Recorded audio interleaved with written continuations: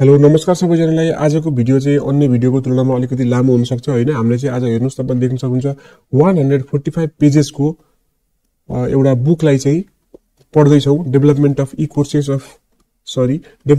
Courses of BSc agriculture degree programme हो। यो PDF चाहिँ हामीले कहाँबाट लियौ भन्दाखेरि चाहिँ तपाईले देख्न सक्नुहुन्छ agrimoon.com बाट चाहिँ हामीले यो पीडीएफ लिएको छौं र तपाईहरुले पनि यो बुक यो पीडीएफ चाहिँ agrimoon बाट चाहिँ लिन सक्नुहुन्छ है त। अनि आज हामीले के को बारेमा पढ्छौं भन्दाखेरि चाहिँ post harvest management and value Edison of fruits and vegetables है। पोस्ट हार्वेस्ट म्यानेजमेन्टको बारेमा र भ्यालु एडिसन कसरी गरिन्छ फ्रुट्स एन्ड भेजिटेबल्समा ताकि त्यसको प्राइस के हुन सक्छ, हायर जान सक्छ भन्ने बारेमा चाहिँ हामीले पढ्न गइरहेको छौं है त। त सुरु गर्न भन्दा अगाडि चाहिँ हामीले इन्डेक्स हेरौँ है त। इन्डेक्स कतिवटा छ पहिला गनौं। 1 2 आनन्दले भिडियो चाहिँ हेर्नुस्। भिडियो चाहिँ 100% लामो नै हुनेवाला छ र धेरै नयाँ कुराहरु चाहिँ सिक्न पाउनेछौं हामीले। त्यो आशले चाहिँ भिडियो हेरौँ है त। 1 2 3 4 5 6 7 8 9 10 11 12 13 and 14।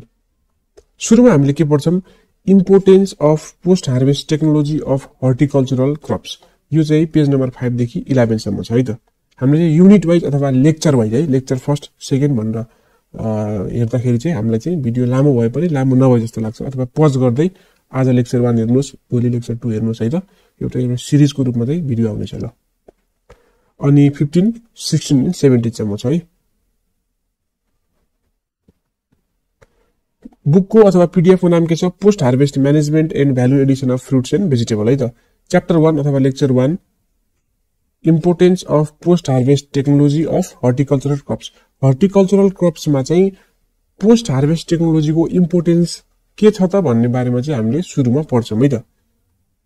यो चाहिँ इन्डियन बुक भएको हुनाले यहाँको डाटाहरु इन्डियन हुन सक्छ है त। जस्तै horticulture plays a significant role in Indian agriculture भनेछ। तपाईहरु चाहिँ हामी चाहिँ सबै नेपालीहरुले नै भिडियो हेरिरहेको होला हैन। नेपालमा यहाँ के भन्छ नेप्लिज एग्रिकल्चर भनेर चाहिँ तपाईहरुले यसलाई बुझ्न सक्नुहुन्छ है। अब कति % जीडीपी मा कन्ट्रिब्युट गर्छ त्यो चाहिँ एक्ज्याक्ट हामीलाई थाहा भएन हैन। यसलाई चाहिँ सरसर्ती हामीले हेर्न सक्छौं है। च्याप्टर 1 लाई चाहिँ एकदम फोकस गरेर नहेर्नु होला। जस्ट यसको चाहिँ इम्पोर्टेन्स किन छ भन्ने कुरा हो। जस्तै fruits and vegetables are of immense significance to man in India. In Nepal सोच्नुस्, the fruits have been given a place of honour being afford to God at every festival हैन। नेपाल र इन्डियामा चाहिँ हिन्दुइजम नै बढी भएको हुनाले हामीले पनि गणेश भगवानलाई हैन, शिव भगवानलाई भगवानहरुलाई चाहिँ चढाउँछौं नि त हैन। केराहरु चढाउँछौं। केराकै बुट्टामा चाहिँ हामीले के गर्छौं? मण्डपहरु गर्छौं, बिया गर्छौं हैन। त्यहाँ लगभग सेम मिल्छ के यो चाहिँ। have also been mentioned in our epics like महाभारतमा, रामायणमा हामीले नि पढ्छौं नि त हैन।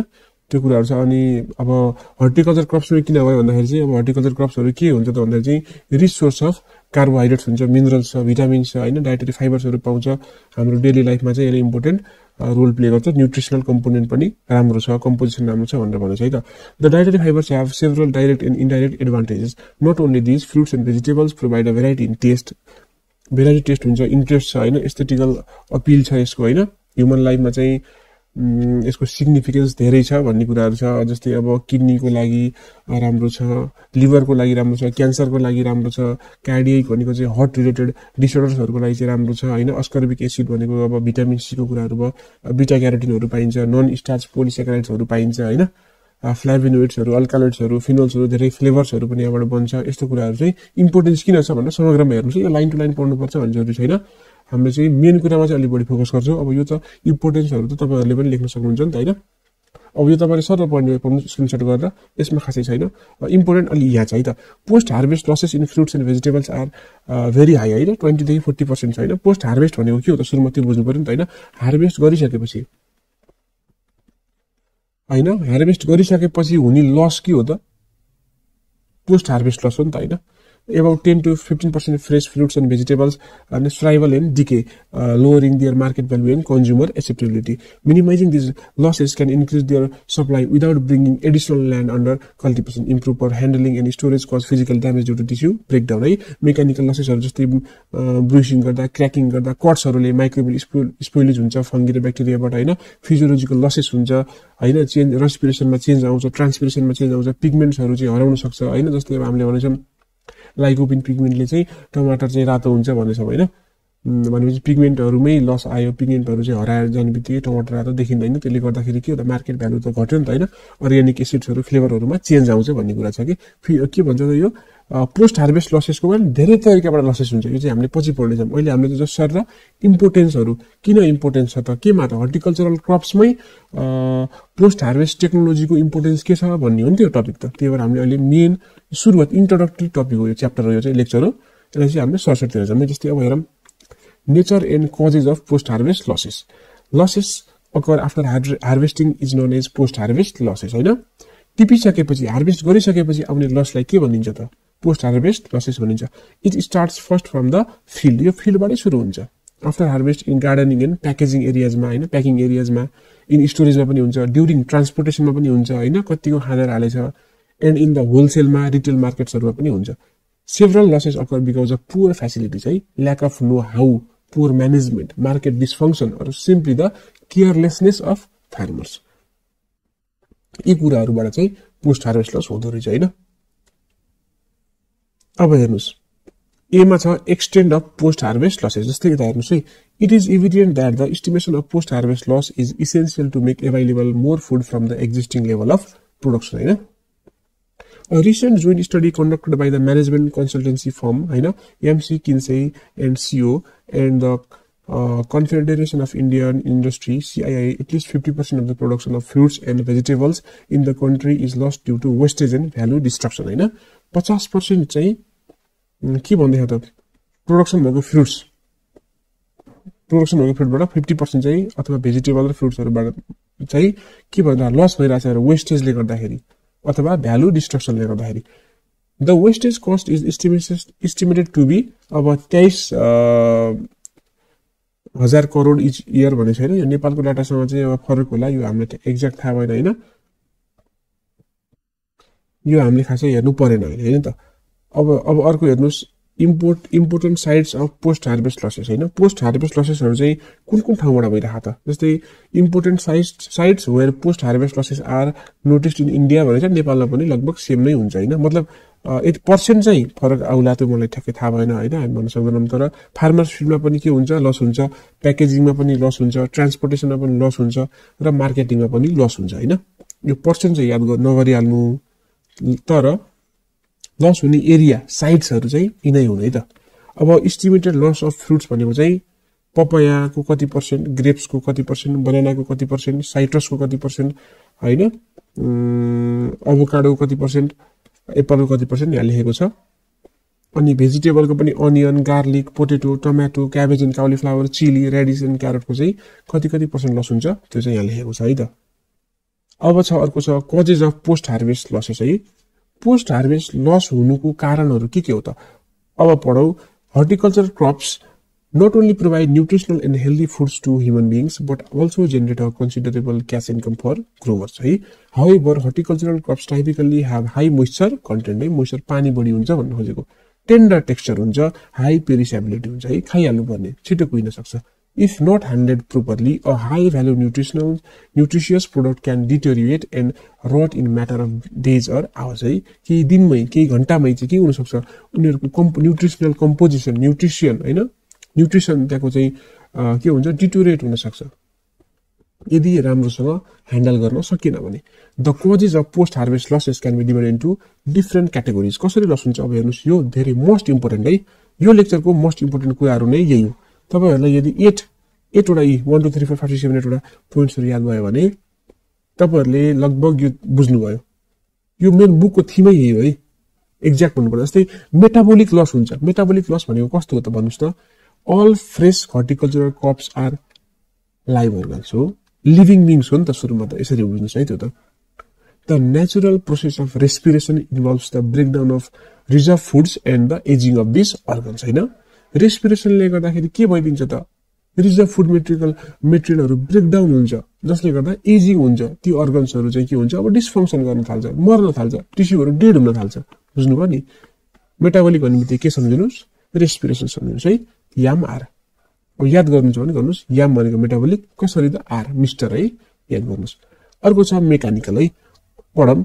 Owing to their tender texture and high moisture content, fresh fruits and vegetables are very susceptible to mechanical injury. Poor handling, unsuitable containers, improper packaging and transportation can easily cause bruising, cutting, breaking, impact, wounding and other forms of injury. इन्जुरीले गर्दाखेरि जस्तै poor ह्यान्डलिङले गर्दाखेरि राम्रो कन्टेनरमा packaging नगर्दाखेरि राम्रो प्लास्टिकहरू केमा packaging गर्नुपर्ने हो त त्योमा जस्तै च्याउ छ भने केमा प्याकिङ गर्ने आँपलाई केमा प्याकिङ गर्ने हैन त्यसको फ्रुट्स एन्ड भेजिटेबल्सको टाइप हेरेर प्याकेजिङ मेटेरियलहरू छनौट गर्नु पर्यो हैन कन्टेनर्सहरू सिलेक्ट गर्नु पर्यो त्यसले गर्दाखेरि हैन जस्तै अब आँप झार्दाखेरि नै पुरै बुटो हल्लाएर झारेको हो कि लट्ठीले हानेर झारेको हो कि त्यसले गर्दाखेरि पनि आउने इन्जुरी भनेको के हो त मेकानिकल इन्जुरीमा पर्यो कि कटिङ भयो कि ब्रेकिङ भयो कि जस्तै कुनै ठाउँमा चाहिँ ब्रेकिङ कटिङ भयो अरे भनेपछि यो एउटा आँप हो हेर्नुस् है आँप जस्तो अलि भने सरी यो एउटा अलि आँप जस्तो भयो अब चाहिँ भयो आँप हो यहाँ चाहिँ कटिङ छ भनेपछि अब केही समयपछि चाहिँ यो कटिङ भएको एरिया यो वाउन्ड भएको एरियाबाट के जान सक्छ किरा छिर्न सक्छ हो इन्टोमोलोजीतिर गयो कुनै प्याथोजन ब्याक्टेरिया छिर्न सक्छ यो कता गयो प्याथोलोजीतिर गयो भनेपछि किरा छिरे पनि ब्याक्टेरिया छिरे पनि फंगस छिरे पनि जसरी पनि अब यो फललाई के गर्न खोज्छ त्यसले यो अझै बढी यसको ड्यामेजिङ लेभल यसको ड्यामेजिङ रेट के हुने भयो त बढ्ने भयो नि बुझ्नु भयो नि कुरा कसरी एउटै कुरा सुरु एउटै कटिङ भएको मेकानिकल इन्जुरी हो तर पछि गएर के भयो हेर्नुस् त प्यारासाइटिक डिजिजले पनि अट्याक गर्यो पछि गएर मेकानिकल इन्जुरी भयो है यो कुरा बुझ्नु चाहिँ सुरुमा एउटै हुने हो मेकानिकल भयो तर पछि यसमा के थपियो चान्स के भयो प्यारासाइटिक डिजिज हुने चान्स थपियो अब यसको रेस्पिरेसन के हुन्छ हाई हुन्छ इलेन्स मेटाबोलिक रेट पनि लिङ्क भयो नि त अब सुरुमा एउटै पोइन्टबाट इन्जुरी सुरु भयो तर त्यसमा मेटाबोलिक पनि थपियो हैन प्यारासाइटिक थपियो अरे फिजियोलोजिकल डिटोरिएसन भयो भने त्यो छिटो कुइन्छ नि त अब त बुझ्नु भयो नि हैन अब छ developmental this include स्प्राउटिङ रूटिङ seed germination which leads to डिटोरिएसन in quality in nutritional value है अब जस्तै यो बढी समस्या के आउँछ आलुमा आउन सक्छ हैन प्याजमा आउन सक्छ लसुनमा आउन सक्छ हैन यस्तो कुराहरुमा चाहिँ आउँछ स्प्राउटिङ भनिन्छ नि अब हैन अनि रुटिङ भइदिएर कतै सीड जर्मिनेसन भइदिएर अनवान्टेड नचाहने कुरामा के जसले गर्दा त्यसको क्वालिटीहरु न्युट्रिसनल भ्यालुहरु चाहिँ के हुन्छ त डिटोरिएट हुन्छ हैन अब चौथोमा छ प्यारासाइटिक डिजिजेस है high post harvest losses are caused by the इन्भेजिनेसन of fungi bacteria अघि भन्थे नि हैन insects and other organisms microorganisms attack fresh produce easily and spread quickly because the produce does not have much of the natural defense mechanism and has plenty of nutrients and moisture to support the microbial growth यहाँ के भनेछ भनेपछि जस्तै फेरि आफै भने मैले है अब यहाँ चाहिँ फंगी ब्याक्टेरियाहरुले छेड्यो अथवा भित्र गयो भनेपछि यिनीहरुलाई चाहिँ यो झन् छिटो डिटोरिएट हुन्छ जस्तै हाम्रो लागि यो डिटोरिएट हुन्छ ब्याक्टेरियाले को दिमागबाट सोच्नुस् त के डिटोरिएट भएको त हैन नि उनीहरुले को लागि त यो आँप के हो त यो स्टार्च के हो त खाना हो नि त ब्याक्टेरियाहरुलाई थाहा छैन कि हामीले मान्छेको लागि चाहिँ त्यो आँप बिगारेछ भन्ने थाहा छैन हैन उनीहरुलाई त त्यहाँ मोइस्चर हुन्छ सफिसिएन्ट हैन न्युट्रिएन्ट्सहरु हुन्छ जसले गर्दाखेरि माइक्रोबियल ग्रोथलाई हेल्प गर्ने भयो उनीहरु त खुसी छन् नि त्यहाँ उनीहरुले बिगारे कसको लागि हाम्रो लागि पो बिगारे है यसरी बुझ्नुस् है र क्विकली स्प्रेड हुन्छ किनभने उनीहरुको खाना उनीहरुको लागि चाहिने खाना उनीहरुको लागि चाहिने मोइस्चर उनीहरुको लागि चाहिने टेम्परेचर त्यहाँ एकदम एडेक्वेट मात्रामा छ सफिसिएन्ट मात्रामा छ त्यही भएर उनीहरुको नम्बर अफ के भन्छ उनीहरुको फ्यामिली चाहिँ बढ्दै जान्छ हैन स्प्रेड क्विकली भनेको त्यही हो अब छ फिजियोलोजिकल डिटोरिएसन हैन कसरी हुन्छ फिजियोलोजिकल डिटोरिएसन भनेको के हो त यो फिजियोलोजिकल डिटोरिएसन भन्ने बित्तिकै तपाईहरुले यसमा चाहिँ के सम्झिनु पर्यो एन्जाइम भन्ने वर्ड सम्झिनु पर्यो र एन्जाइमसँग के रिलेट छ टेम्परेचर रिलेट छ है तपाईहरुलाई थाहा छ नि हैन एन्जाइमेटिक एक्टिभिटी कति टाइम्स बढ्छ कति डिग्री सेन्टिग्रेड टेम्परेचर बढ्यो भने थाहा छ नि हैन 10 डिग्री सेन्टिग्रेड टेम्परेचर बढ्यो भने चाहिँ 2 to 3 टाइम्स के हुन्छ एन्जाइमेटिक एक्टिभिटी बढ्छ नि यो भनेको फिजियोलोजिकल डिटोरिएसन हो यो नपढ्दा पनि तपाईले यो पढेपछि पनि तपाईले यति बुझ्नुहुन्छ नपढ्दा पनि तपाईले बुझ्ने यति बुझ्न पर्ने चीज यति हो के फेरि पढाउँ त्यही पनि fruits and vegetable sales are still alive after harvest है यो तरकारी र फलफुललाई हामीले टिपिसकेपछि पनि तिनीहरुको टिस्यु तिनीहरुको सेल्सहरु चाहिँ स्टिल अलाइभ हुन्छ के and continue there physiological activity Physiological disorders may occur due to mineral deficiency, low or high temperature, injury or undesirable atmospheric conditions.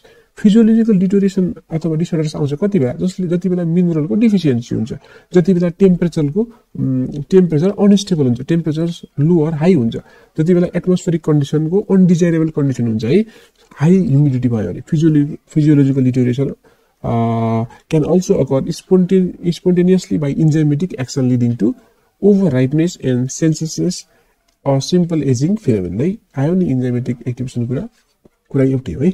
अब छ 6 मा ल्याक अफ मार्केट डिमान्ड। हामीले पढिकेर छौं तपाईहरुलाई थाहा छ नि causes of post harvest losses है। पोस्ट हार्भेस्ट लसेस हुनुको कारणहरु के हो नि त्यो पढ्दा है।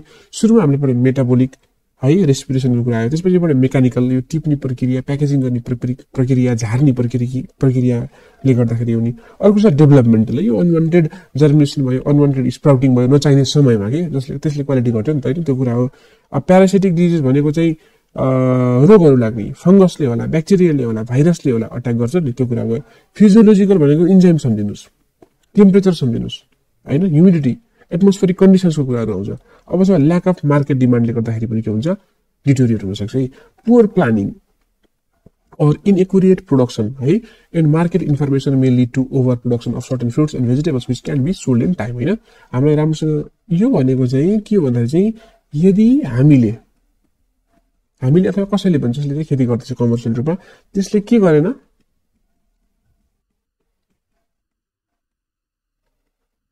मार्केट रिसर्च प्रोपरसँग नगरेपछि हुने कुरा यही हो। यदि हामीले मार्केट रिसर्च गरेनौं कति एमाउन्टमा चाहिँ हामीलाई त्यो फलफुल चाहिएको थियो, साग चाहिएको थियो, त्यो भन्दा बढी हामीले के गर्दियौं प्रोडक्सन गर्यौं, अब के हुन्छ फालिन्छ कि नै, बस त्यति हो कुरा। यसो बुझ्यो भने त्यति हो। डिमान्ड नबुझिकिन हामीले धेरै प्रोडक्सन गर्यौं भने सप्लाई कसरी हुन्छ त भन्नुस् त, त्यति हो है। This situation occurs most frequently in areas where transportation and storage facilities are inadequate है। अथवा यदि हामीसँग स्टोरेज फ्यासिलिटी राम्रो छ, हामीले त्यसलाई चाहिँ जस्तै स्याउ धेरै फलाइदियौं अरे हामीले है, थोरै फलाउनु पर्ने थियो तर धेरै फलाइदियौं तर त्यसको हामीले स्याउको जाम जेली के गराउन सकिन्छ हैन, अचारै हो कि सेकुवा हो कि के गराउन सकिन्छ त्यो गरायौं भने फेरि हैन स्टोरेज फ्यासिलिटी भयो, ट्रान्सपोर्टेसन फ्यासिलिटी छ, हामीले विदेश पठाउन सक्यौं हैन, यहाँ पो डिमान्ड छैन त तर विदेशको डिमान्ड होला नि त भने फेरि त्यो सोलुसन चाहिँ त्यो है।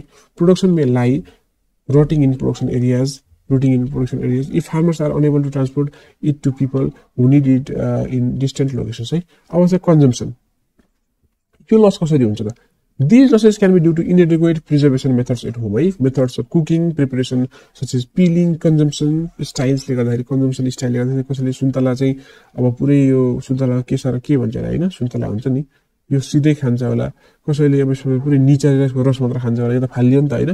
कन्जम्पसन स्टाइल कसैले अब स्याउको बोक्रा तास्दाखेरि चाहिँ अलि बाक्लै हिँसमा तास्छ होला, कसैले माथिको तास्छ होला, कसैले नतासी खान्छ होला, त्यसले पनि त कतै अनि यो कसैले बिया फाल्दाखेरि यो पुरै लाइन नै फालिन्छ होला, कसैले यताको खाएर बिचको फाल्छ होला। यसरी पनि त लस त भइराछ नि त, त्यो माइनर लसहरु पनि यो कन्जम्पसन लसमा चाहिँ एड हुन्छ है त। अब अरु लसहरु हेरौँ है, अदर्स लसहरु पनि एकदम रमाइलो लसेसहरु छ है। Lack of clear concept of packing house operation, lack of awareness among the growers, contractors and even the policy makers, lack of infrastructure important है यो चाहिँ। late realization of its importance यो भइराको हुन्छ, यो हरेक ठाउँमा भइराको हुन्छ। inadequate technical support हैन, यो नेपालमै बढी छ किनभने टेक्निकल सपोर्टै छैन है। wide gap in technology available and in vogue हैन, inadequate post harvest quality control, unorganized marketing अघि भन्थ्यौं नि मार्केट रिसर्च नभएर हुने भनेर, यो मार्केट डिमान्ड 6 नम्बरको यो पोइन्टसँग रिलेट भयो नि। अनि छ absence of pre cooling and cold storage, इनएडिक्वेट market फ्यासिलिटीज, market intelligence, market information service है एमआईएस र पुअर स्टोरेज फ्यासिलिटीजले गर्दाखेरि चाहिँ लस हुन्छ है। अब त क्लियर भयो होला है हजुरहरुले, अब चाहिँ क्लियर हुनु पर्यो कि causes of post harvest losses भन्यो भने के लेख्ने र कसरी लेख्ने कन्सेप्टै हजुरलाई क्लियर भयो होला। अब पोइन्ट्सहरु सर्ट हेर्नुस् हैन, ठीक छ। अब हामी जान्छौं impact of post harvest losses है। इम्प्याक्ट के छ त, यसले असर के पुर्यायो त नि, केले गर्दा पोस्ट हार्भेस्ट लसेस भयो हामीले पढिसक्यौं, ठीक छ नि हैन। यसरी चाहिँ पोस्ट हार्भेस्ट लसेस भयो थाहा भयो। अब हामीले पढ्नु पर्यो इम्प्याक्ट के छ त यसको। पोस्ट हार्भेस्ट लस भयो भने हुन्छ के त त्यो पढ्छौं है त। Post-harvest losses of horticultural crops affects both the nutritious status of the population and economy of the country. Nutrition र economy को हामीले मेन कुरा गर्छौं यहाँ. Fruits and vegetables are rich source of vitamins and minerals essential for human nutrition. These are wasted in transit from harvest to consumer, represent a loss in the quantity of a valuable food. This is important not only in quantitative terms but also from the point of view of quality nutrition को लागि चाहिँ important छ हैन. Loss भयो भने के भयो त, जो न्यूट्रिसनै लस भयो नि त हैन, त्यो मान्छेको शरीरमा जान्थे होला तर त्यो कहाँ फाल्यो त, मलखादमा फाल्यो, माटोमा उतिर कुहिएर गयो, लस भयो. कसैलाई मानम यसरी एक्जाम्पल गरौँ है, कसैलाई मानम रतन्दो छ है, रतन्दो केले हुन्छ, प्राय भिटामिन ए को कमीले गर्दाखेरि चाहिँ रतन्दो हुन्छ भन्ने छ हैन. ल मानम पोस्ट हार्भेस्ट लस केमा भइदियो त, स्पिनाचमा भयो अरे. मानम पोस्ट हार्भेस्ट लस केमा भइदियो त, पम्किनमा भइदियो अरे. मानम पोस्ट हार्भेस्ट लस केमा भइदियो त, क्यारोट भइदियो. तपाईले इमेजिन गरिसक्नु होला मैले के भन्न खोज्दैछु है. तर यी तीनटैको पोस्ट हार्भेस्ट लस यति धेरै भइदियो अरे कि जसले गर्दाखेरि चाहिँ कुनै पनि एउटा कन्ट्री, मानम नेपालमा यी तीनटाको पोस्ट हार्भेस्ट लस बढी हुनुको अर्थ के हो त, नेपाल भरि भिटामिन ए को के हुनु हो त, डेफिसियन्सी हुनु हो. बुझ्नुभयो त, भिटामिन ए को डेफिसियन्सी हुनु भनेको के हो, धेरै मान्छेलाई रतन्दो रोग लाग्नु हो. बुझ्नुभयो भनेपछि आफै हेर्नुस्, यदि यी सँगसँगै एकै टाइममा स्पिनाच, पम्किन र क्यारोट जुन चाहिँ भिटामिन ए को राम्रो सोर्स मानिन्छ हो, र यति राम्रो सोर्स भएको तीनटै कुराहरू हैन. साग हेर्नुस्, एउटा साग भयो हैन, फ्रुट, भेजिटेबल्स हैन, भेजिटेबल्स भयो, फ्रुट भएन है, सरी, र अर्को कुनै पनि फ्रुट लिनु जसमा चाहिँ भिटामिन ए बढी पाइन्छ. मलाई ठ्याक्कै दिमागमा याद आएन, कुनै फ्रुटमा होला 100% अलि बढी भिटामिन ए पाइने.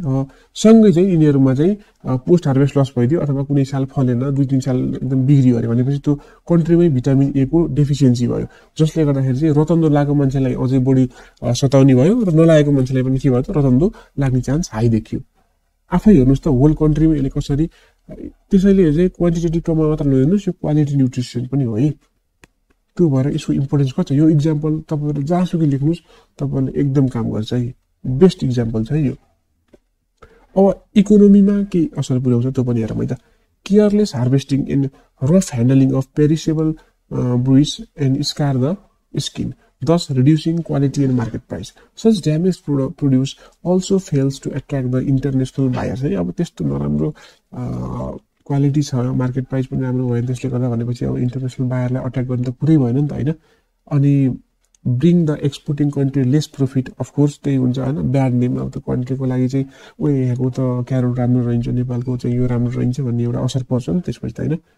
This ultimately results in huge economic losses to country. त्यसपछि त्यसको त कन्ट्रीकै इमेज नराम्रो बन्ने हो नि त, पार्टिकुलर फ्रुट्स अथवा भेजिटेबल्सले गर्दाखेरि है.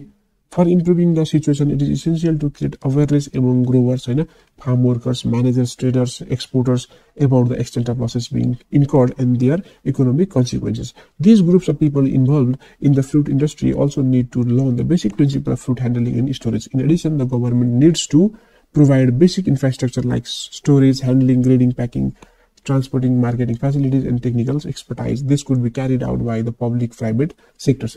Public and private sector or government ले के ध्यान दिनु पर्यो भन्दाखेरि चाहिँ इन्फ्रास्ट्रक्चरहरु बनाइनु पर्यो, स्टोरेजहरु बनाइनु पर्यो, ह्यान्डलिङमा हेल्प गर्नु पर्यो, ग्रेडिङ र प्याकेजिङ गरेर त्यो अनुसारको प्राइस तोक्नु पर्यो, ट्रान्सपोर्टिङ र मार्केटिङ रिसर्चमा चाहिँ हेल्प गर्दिनु पर्यो हैन, भ्यालु एडिसनमा चाहिँ हेल्प गर्नु पर्यो, अनि प्रिन्सिपल अफ फ्रुट ह्यान्डलिङ र स्टोरेजको बारेमा चाहिँ अवेयरनेस फैलाउनु पर्यो है त. अब छ technologies for minimising the losses है. कस्तो कस्तो टेक्नोलोजीहरु हामीले युज गर्न सक्छौं जसले गर्दाखेरि चाहिँ लसेसलाई कम गर्न सक्छ त. भेरी इम्पोर्टेन्ट मानिन्छ है यो. तपाईहरुले अहिले म तपाईहरुले एक्जाम्पल दिन्छु, तपाईले ए भन्नुहुन्छ 100% सुन्नुस् है त. यदि सरल पढाउ है, इम्पोर्टेन्ट छ यो चाहिँ. Fruits and vegetables are perishable in nature. Scientific harvesting and handling are the practical way to reduce the losses due to physical damage, spoilages due to insect damages and microbial growth है. सरल पढेछु, तपाईले please यो बुझ्नुहुन्छ होला है. म यसले धेरै explanation चाहिँ गर्दैन है त. माथि पढेकै कुराहरु छ यसमा. Various protocols are standardized and available for adoption to get the best result which will give economic benefits. Similarly, proper storage conditions with suitable temperature and humidity are needed to lengthen the storage life and maintain quality once the crop has been cooled to the optimum storage temperature है. greater emphasis need to be given on the training of farmers लाई चाहिँ एकदम training दिनुपर्छ creation of इन्फ्रास्ट्रक्चरको लागि चाहिँ हैन cold चेनको लागि common facilities for shirting grading and प्याकेजिङको लागि हैन पोस्ट हार्भेस्टिङ ट्रिटमेन्टको लागि इन अल मेजर मार्केट्सको लागि some technologies for extension of self life of fruits and vegetables are यो फलोइङ टेक्नोलोजीहरु अपनायौं भने चाहिँ हामीले लसेसलाई मिनिमाइज गर्न सक्छौं नम्बर 1 मा छ व्याक्सिङ 2 मा छ इभापोरेटिभ कोल्ड स्टोरेज 3 मा छ प्री प्याकेजिङ 3 मा छ कोल्ड स्टोरेज 5 मा छ मोडिफाइड एटमोस्फियर प्याकेजिङ एमएपी भन्छ र 6 मा छ कन्ट्रोल एटमोस्फियर सीए स्टोरेज 7 मा छ कोल्ड चेन 8 मा छ इराडिएसन 9 मा छ इडिबल कोटिङ्स 10 मा छ अदर्स है त हामी प्रथम सुरुमा व्याक्सिङ यो केमा गरिन्छ यो व्याक्सिङ भनेको सबैभन्दा बढी गर्ने भनेको के भयो होला आफै गेस गर्नुस् एप्पल तपाईले आज एउटा स्याउ किन्नुस् यदि तपाईहरुले यो भिडियो दिउँसो हेर्दै हुनुहुन्छ भने र चक्कुले यसलाई यसरी निकाल्नुस् त यसरी खुर्किनु त नरियल खुर्की जस्तो यस्तो के गरेर खुर्किनु त यहाँ तपाईले सेतो सेतो चक्कुमा पनि सेतो सेतो धारमा पुरै लाग्छ त्यो भनेको के वाक्स हो यो के गरेको हो त ल भन्नुस् यो के गरेको पढौं है त it is used as protective quoting for fruits and vegetables help in reduction in loss in moisture and rate of respiration and ultimately results in prolong storage life है त्यो स्याउबाट चाहिँ यदि रेस्पिरेसन भयो भने त्यो स्याउबाट इभापो ट्रान्सपिरेसन भयो भने त्यो स्याउबाट ट्रान्सपिरेसन भयो भने त्यो श्रिङ्केज हुन सक्छ त्यो स्याउ के हुन सक्छ चाउदी पर्न सक्छ हैन त्यो स्याउको साइज घट्न सक्छ त्यो स्याउ कुइन सक्छ त्यसमा प्याथोजनले अट्याक गर्न सक्छ त्यसमा किराहरुले अट्याक गर्न सक्छन् त्यसले गर्दा यदि त्यसमा व्याक्स लायो भने सबै सेलहरु के हुने भयो इन्क्लोज्ड हुने भयो बन्द हुने भयो जसले गर्दा चाहिँ रेस्पिरेसन हुँदै हुन त भन्न सकिन्न ट्रान्सपिरेसन हुँदै हुन त भन्न सकिन्न तर त्यसको रेट चाहिँ 100% घट्छ केही प्रतिशतले घट्छ है घट्न चाहिँ घट्छ जसले गर्दाखेरि त्यसको स्टोरेज लाइफ के हुने भयो लामो हुने भयो बुझ्नु पनि हैन त्यही हो कुरा 2 मा छ इभापोरेटिभ कुल स्टोरेज है यो मेथडबाट कसरी चाहिँ घटाउन सकिदो रहेछ त पोस्ट हार्भेस्ट लस पढौं है त it is the best short term storage of fruits and vegetables at farm level it helps the farmers to get better returns for there produce in this structure हर्टिकल्चरल crops reduce श्रिभलिङ and extend there storage life है त अब छ pre packaging है त this technology controls the rate of transpiration and respiration and hence keeps the commodity in fresh condition both at ambient and low temperature it can able to bring revolutionary progress in our trade practice and also benefit the consumer and the producer because of its low cost and readily available. Next, cold storage. तपाईहरुले बढी सुनेको cold storage होला. These structures are extensively used to store fruits and vegetables for a long period and employ the principle of maintaining a low temperature, which reduces the rate of respiration and thus delays ripening. यो अलिकति महँगो पर्छ. Modified atmosphere packaging MAP भन्छ यसलाई. This packaging modifies the atmosphere composition inside the package by respiration. This technology is successfully extend the shelf life of Cavendish banana, carrot, capsicum, green chili, tomatoes. Storage of papaya can be extended 4 weeks when stored at 10 to 12 degrees centigrade under modified atmosphere YAMI conditions by wrapping them in low density polyethylene LPT bag ma chai halna sakincha hai. Using this technique, the fruits can be transported to different markets in refrigerated sea containers with the temperature sea at 10 to 12 degrees centigrade. Fruits ripen within 3 to 4 days after arrival when placed at ambient temperature. Thus, while using optimum low temperature storage life of Cavendish banana, capsicum, green chili, tomato can be extended to 42, 41 and 28 and 30 days in comparison to 20, 21 and 15 days respectively. जस्तै Cavendish banana चाहिँ 21 दिनमै चाहिँ यो पाक्थ्यो अथवा चाहिँ खाना बिग्रिन सक्थ्यो त्यसपछि बिग्रिन सक्थ्यो भनेपछि चाहिँ अब यसलाई 42 दिनसम्म चाहिँ राख्न सकियो अब क्याप्सिकम चाहिँ 10 दिनमा बिग्रिन सक्थ्यो भनेपछि यसलाई 21 दिनसम्म राख्न सक्यो है ग्रीन चिल्ली चाहिँ 21 डेजमा चाहिँ खराब हुन सक्थ्यो भनेपछि 28 दिनसम्म 7 दिन एक्स्ट्रा थप्यो नि त गराउन सक्यो टमेटो त तपाईको हेर्नु त 15 दिनको 30 दिनसम्म पनि तपाईले थप्न सक्नुहुने भयो त अब छ कन्ट्रोल एटमोस्फियर अथवा सीए स्टोरेज है It is based on the principle of maintaining an artificial atmosphere in a storage room which has higher concentration of CO2 and lower concentration of O2 than normal atmosphere. This reduces the rate of respiration and thus delaying aging. This method of storage is very effective when combined with low temperature storage. Clear हुनु पनि हैन यसमा control atmosphere CA को storage को यो main phenomenon main principal भनेको के भन्दाखेरि चाहिँ एउटा आर्टिफिशियल एउटा रुम हुन्छ हैन स्टोरेज रुम हुन्छ हैन जसमा चाहिँ CO2 को कन्सन्ट्रेसन हायर हुन्छ र O2 को कन्सन्ट्रेसन लोअर हुन्छ कि नर्मल एटमोस्फियर भन्दा है, जसले गर्दाखेरि चाहिँ रेट अफ रेस्पिरेसनलाई चाहिँ रिड्युस गर्छ र एजिङ प्रोसेसमा चाहिँ डिले हुन्छ, घट्छ भनेको है त। र this method of storage is very effective when combined with low temperature storage है। यसको टेम्परेचर पनि घटाइयो भने चाहिँ यो अझै बढी के हुन्छ त, इफेक्टिभ हुन जान्छ के। क्लियर हुनु भने यसमा चाहिँ। अब छ कोल्ड चेन, यो पनि तपाईहरुले सुनिराको हुनुपर्छ है त, कोल्ड स्टोरेज र कोल्ड चेन है। Following cold chain handling systems for fresh horticulture crops from farm to consumer. It helps in reducing wastages and retention of quality of commodities. Right? Also, irradiation. It is the newer technology that can be gainfully employed during storage to reduce post-harvest losses and extend storage life of fruits and vegetables. When fruits and vegetables exposed to ionizing radiation such as gamma rays at optimum doses, delays ripening, minimizes insect infestation, retards microbial spoilage, controls sprouting and rotting of onion, garlic, potato during storage. It is also used as a disinfection treatment and controls fruit fly on citrus, mango seed weevil and papaya fruit fly लाई पनि यसले चाहिँ control गर्न सक्छ। यो भनेको चाहिँ हामीले चाहिँ एक्सपोज गर्ने हो फ्रुट्स एन्ड भेजिटेबल्सलाई चाहिँ गामा रेजमा है, आयोनाइजिङ रेडिएसन भन्छ, जसको इक्जाम्पल चाहिँ एउटा गामा रेज हो।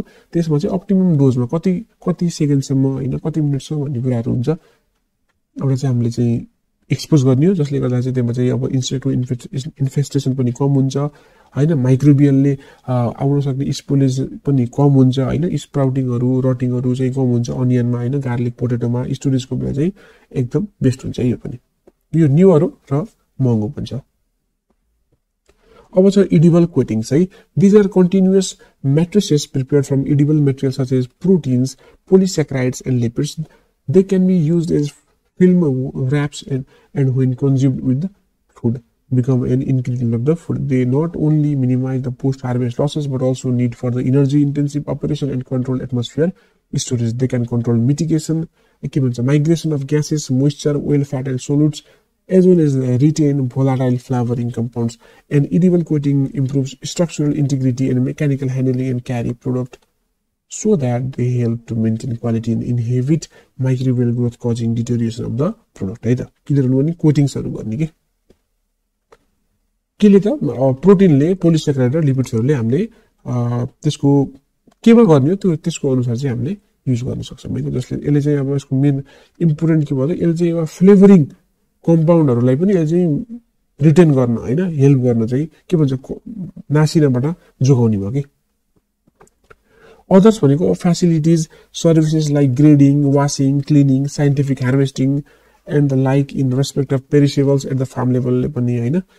Cold storage facilities should be extended to tropical fruits and vegetables. Handling protocols should be established for crops other than mango, citrus, grapes and capsicum to improve the shelf life and export को लागि पनि कुरा आयो है त। Also the issue relating to increasing the shelf life of horticultural products needs to be addressed हैन। Appropriate packaging material for the export of the fresh fruits, vegetables and for modified atmosphere packaging should be developed. Value addition needs to be viewed in a wider perspective than mere processing to ensure better return to the producer, farmer, besides providing better quality product to the consumer. Development of natural food columns, fiber, single cell protein and food grade enzymes from processing wastage will be useful है त। र अर्को एउटा कुरा के भन्न चाहन्छु भनेको चाहिँ पोस्ट हार्भेस्ट लस चाहिँ लाई मिनिमाइज गर्नको लागि जस्तै हामीले के गर्न सक्छौं भन्दा चाहिँ एउटा हो ट्रान्सपोर्टेसनको कुरा किन यहाँ जोडिन्छ भने चाहिँ जस्तै तपाईहरुले यहाँ केही चीज उत्पादन गर्दै हुनुहुन्छ, मानौं तपाईहरुले चाहिँ फूल है सयपत्री फूलै उत्पादन गर्दै हुनुहुन्छ भनेपछि त्यो सयपत्री फूल चाहिँ तपाईको यही यहाँ उत्पादन गर्दै हुनुहुन्छ, यही घरमा बिक्री हुन्छ भनेपछि तपाईहरुले यसले ठुलो फूल फुलाएर ठुलो थुगा नै पुगाएर यसलाई टिपेर यहाँ दिन मिल्यो। तर 50 किलोमिटर पारीको घरमा तपाईहरु लगाउँछ